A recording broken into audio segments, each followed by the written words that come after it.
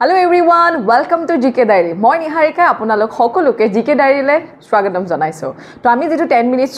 চাই আছিলো আজি আমাৰ তাৰ টপিকটো হৈছে কি যে ৰিভাৰ্স অফ আসাম হয়নে যে অসমৰ নদী সমূহৰ ভিতৰত যদি আমি পঢ়িবলৈ যাও মেইনলি আমি কাৰ বিষয়ে পঢ়িব লাগে ব্ৰহ্মপুত্ৰ আৰু বৰাক তো বৰাকৰ ওপৰতো কোৱেশ্চন খুব কম আহে মেইনলি আমি ব্ৰহ্মপুত্ৰৰ ওপৰতে ডিটেইলছত পঢ়ি থলে হল কোৱেশ্চন তাৰ পৰা আহে আমি অলৰেডি ডিটেইলছত সেশন কৰিছো সো 10 মিনিটছত আমি টপ মোস্ট 10টা কোৱেশ্চন লম আৰু সেইখিনি আমি কমপ্লিট কৰি পেলাই হুনকালে আপোনালোকৰ যাতে ৰিভিজন হৈ যায় এক্সাম লৈকে ঠিক আছে সো তেতিয়া হলে আপোনালোকে আৰু এই যেটো ক্লাস টুৰ PDF to আপোনালোকক মোৰ যেটো টেলিগ্ৰাম চেনেল আছে তাতে মই আপলোড কৰাই দিম ওকে সো এতিয়া চাব ফাৰ্স্ট কোৱেশ্চন কি দিয়া আছে the river Brahmaputra cold in Tibet এতিয়া চাব তিব্বতত হয়নে তে চীনৰ কি আছে চাইনাৰ তিব্বতত আমি ব্ৰহ্মপুত্ৰ নদী কি নামেৰে জানো বুলি কৈছে ওকে কাৰণ আমি ব্ৰহ্মপুত্ৰ নদীখন জানো যে ব্ৰহ্মপুত্ৰ নদীৰ উৎপত্তি ক'ত হৈছে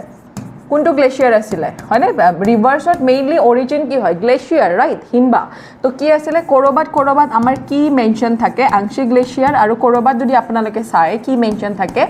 সেমাইউণ্ডুং গ্লেচিয়াৰ কিন্তু সেমাইউণ্ডুং গ্লেচিয়াৰ মানে ম্যাক্সিমামত আংশিক গ্লেচিয়াৰে থাকে আপোনালোকে অপচন আংশিক গ্লেচিয়াৰতে যাব ওকে সো এতিয়া তাৰ পৰা আহি পেলাই ক'ত হুমাই চাইনাৰ তিব্বতত হয়নে তাতে আমি সেই ঠাইখন হৈছে ইয়াৰলুং আৰু তাতে ব্ৰহ্মপুত্ৰ নদীখনক আমি কি বুলি জানো ইয়াৰলুং সাংপো বুলি জানো মনত ৰাখিব কি বুলি জানো ইয়াৰলুং সাংপো আৰু এই সাংপো শব্দটোৰ অৰ্থ হৈছে কি পিউৰিফায়াৰ এবাৰ এটো SSC থুদিছিলে what is the meaning of Tsangpo যে সাংপোৰ অৰ্থ কি পিউৰিফায়াৰ মানে কি হয় বিশুদ্ধিকৰণ ঠিক আছে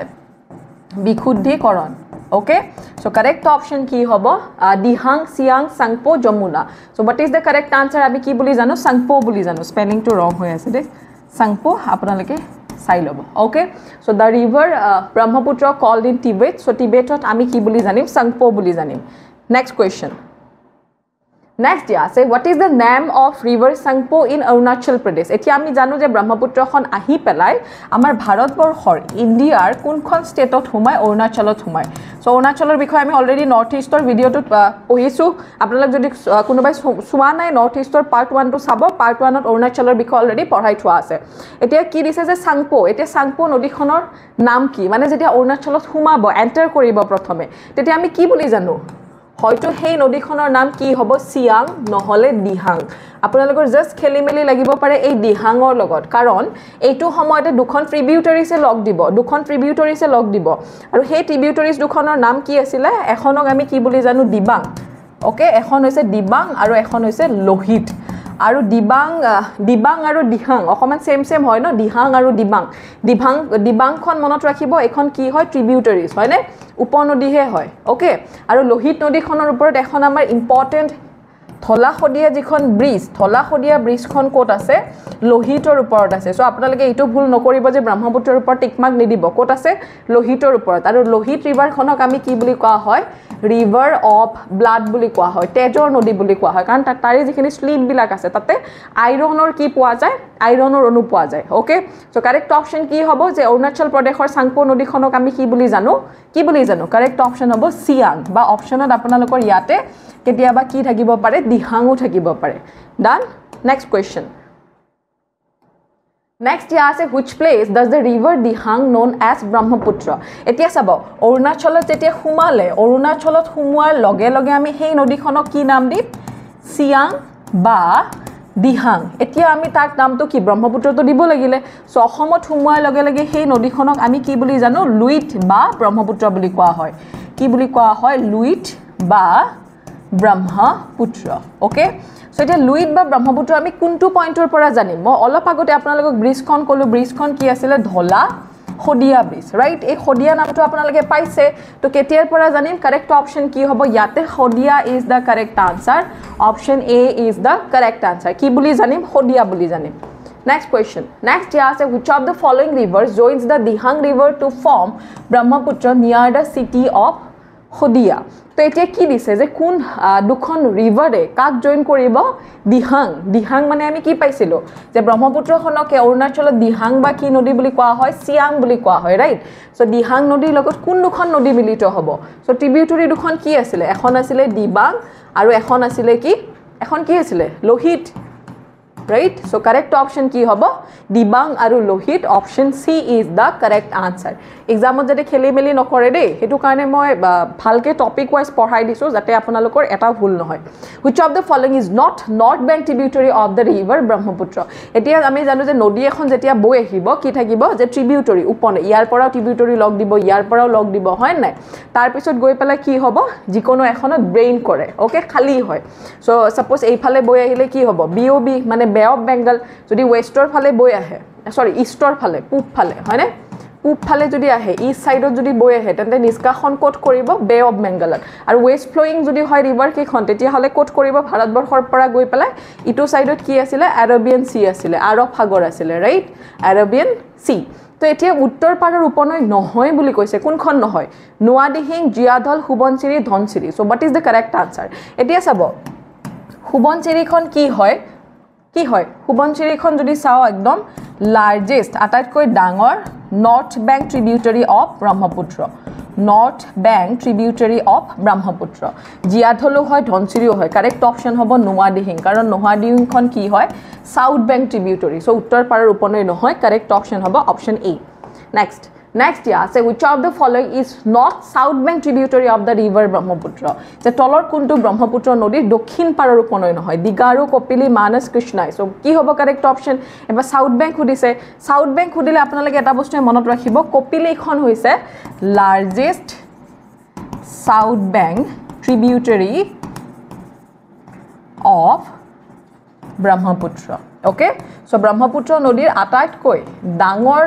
দক্ষিণ পাৰৰ উপনদীখন হৈছে Kopili so Digaru south bank Kopili south bank কৃষ্ণাই সাউথ বেংক মানসখন নহয় মানসখন কি হয় নৰ্থ বেংক ট্ৰিবিউটাৰি হয় ওকে সো কাৰেক্ট অপশন কি হ'ব অপশন সি তো লাৰ্জেষ্ট আমি নৰ্থ বেংক ট্ৰিবিউটাৰি ব্ৰহ্মপুত্ৰৰ কোনখন মনত ৰাখিম সুবনচিৰি আৰু লাৰ্জেষ্ট সাউথ বেংক ট্ৰিবিউটাৰি আমি কোনখন মনত ৰাখিম মানস ওকে সো সৰি কপিলি নেক্সট কোৱেশ্চন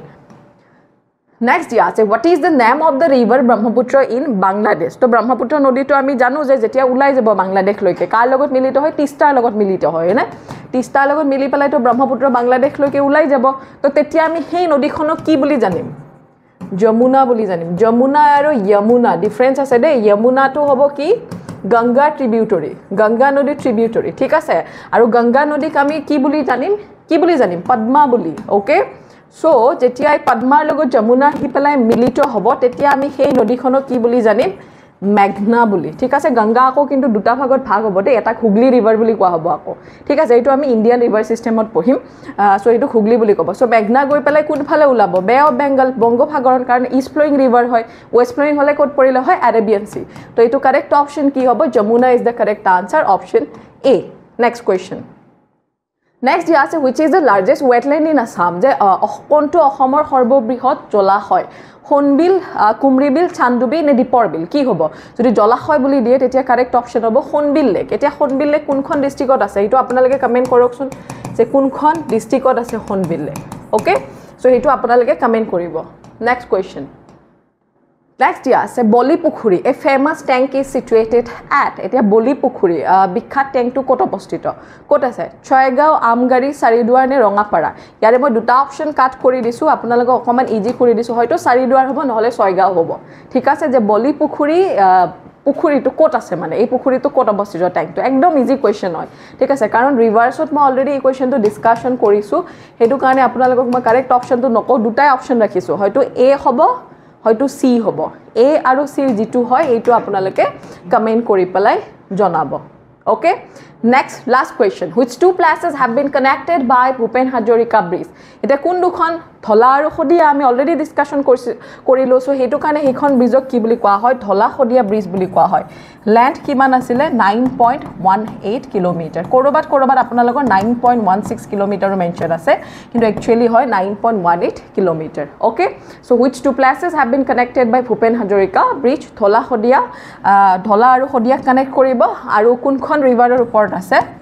লোহিতৰ ওপৰত মনত ৰাখিব কোনখন ৰিভাৰ লোহিত ওকে সো 10 মিনিটছত আমি অলৰেডি গুটেখিনি কোৱেশ্চন ডান হৈ গল 10 মিনিটস ঠিক আছে তো জিকে ডায়েৰী বুকখন আপোনালোকে জনে কৈ আছে যত লব বিচাৰে আপোনালোকে কাইন্ডলি এই দুটা নম্বৰত কন্টাক্ট কৰিব both offline plus online available আছে আপোনালোকে জেনেকে ভাল পায় তেনেকে লৈ লব পাৰে কিতাপখন ঠিক আছে ওকে আৰু আমাৰ যিখিনি ফেচবুক পেজ আছে লগতে ইনষ্টা পেজ আৰু টেলিগ্ৰাম চেনেল পিডিএফটোৰ কাৰণে যিটো মোৰ টেলিগ্ৰাম চেনেল সেইটো হ'ল নিহাৰিকা দত্ত তাইক কাইণ্ডলি আপোনালোকে জইন হ'ব সকলোৱে ওকে আৰু ইনষ্টাগ্ৰাম জিকে ডায়েৰী বুলি আছে